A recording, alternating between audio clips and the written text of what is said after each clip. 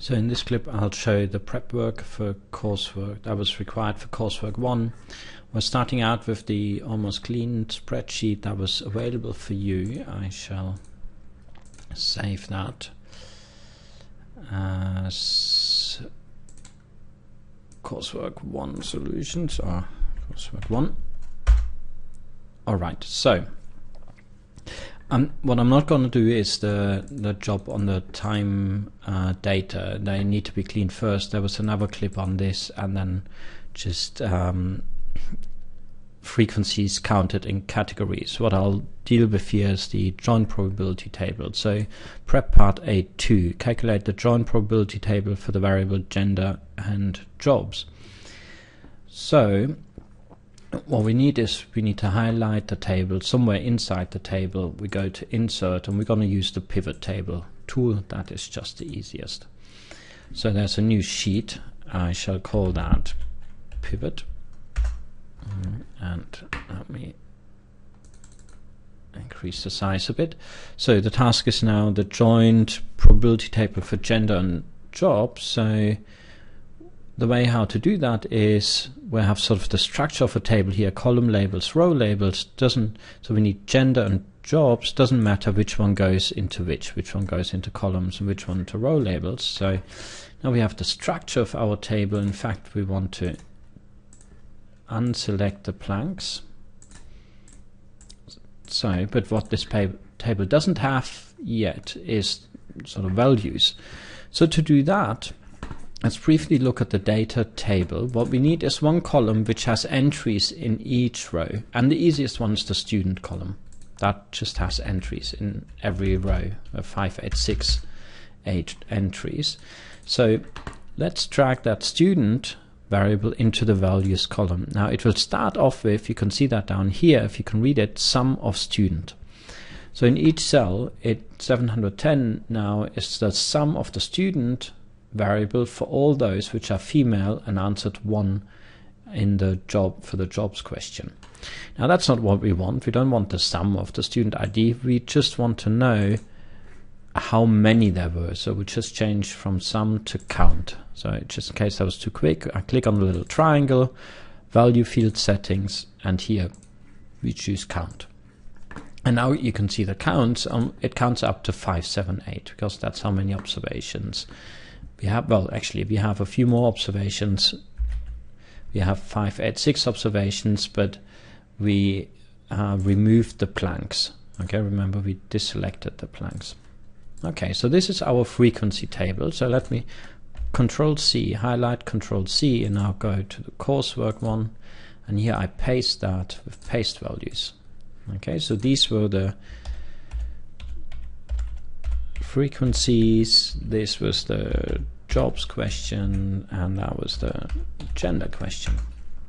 So now of course we are being asked to calculate not the joint frequency table but the joint probability table. The easiest way to do that, let me first just put the headings in bold. It's a bit easier to see what's happening. So the first thing I'm going to do is I just copy this, but then I delete all the entries. So because I don't want frequencies, now I want probabilities. And how do I calculate them? This one is going to be 8 out of the grand total 578. That 578, I am gonna fix that with $signs, and I press enter, and we just increase that. I'll just repeat that again so you can see it. So what's the joint probability of being female and answering 1 to the jobs question? It's equal to 8 divided by the total number of responses, and that one I fix in values. So I'll put the cursor in here and I press F4, and I'll put the dollars in, but you can do that manually as well. Press enter.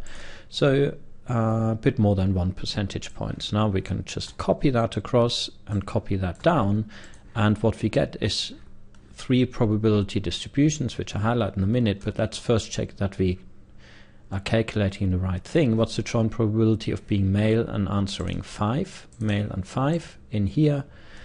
it's F5. If you double click on this, you can see the fields used, F5 divided by this one. That is correct. So what you can now see here is that yellow highlighted region is the joint probability table. The green region here is the marginal probability of jobs and probability distribution, and this here is the marginal probability distribution of gender.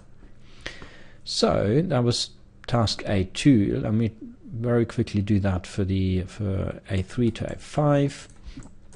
So A3, we want to replace the gender variable with UK. So all we got to do is drag UK in here. Again, we will remove the blank. Okay, and then I shall copy this and paste this in here, always values. And then we had jobs here, and that was the UK variable, and that was the frequency table. Here we go. So to calculate the probability table, I copy this, remove the frequencies, calculate the joint probabilities, remembering to fix the total, copied, and let's continue with the color marking. The marginals, marginal distributions are green, and the yellow one's the joint. And then task A4, UK and religion. So we have UK in here already, so that means we'll replace jobs with religion. Again, for religion we are supposed to delete the blank but use the no answer. So that's our frequency table. Again, let me copy it across, paste values.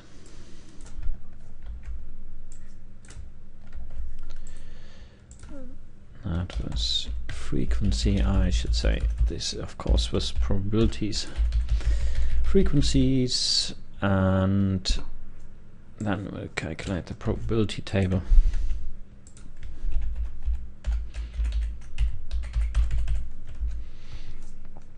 That's equal to that divided by this, and F4 to fix it. Here we go. Our joint probability, and here are the marginal probabilities, and the last job is lying and religion. So religion is in here already. We need to replace the UK with lying, and again we shall remove the blanks. There we go. Copied, paste, frequency, that was religion. Actually, no, up here we had religion as well. I hadn't relabeled this. This was religion and this was UK.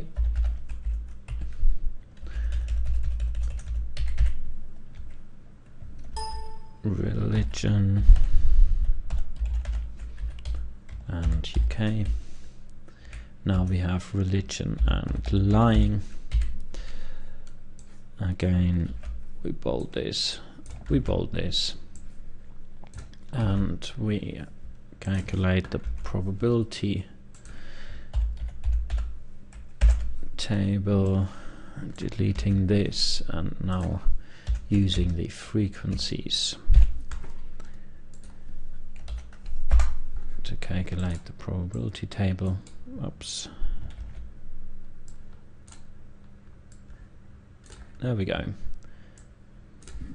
Marginal probabilities and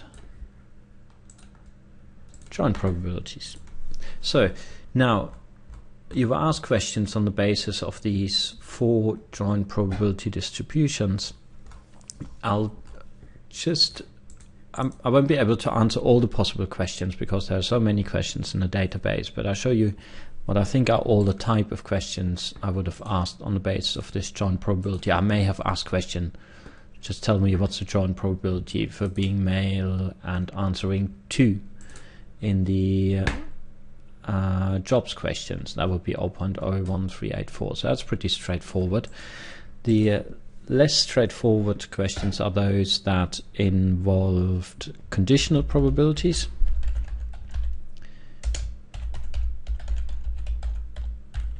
And joint probabilities assuming independence. Okay, of course, as I said before, the green data are marginal probabilities, so I of course could have also asked you a question, what's the marginal probability of being female?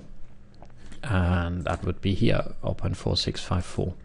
So what about conditional probabilities? So here, for instance, we're asking the probability that jobs is equal to 4 provided gender is equal to male. Okay, so let's say this is the probability we are asking, and basically what that means is that at this stage we are really only looking at the data for the males. Okay, let me do this in red. So what you would have learned in the lecture, how we calculate this, is that we take the probability for, sorry, no, it's not that.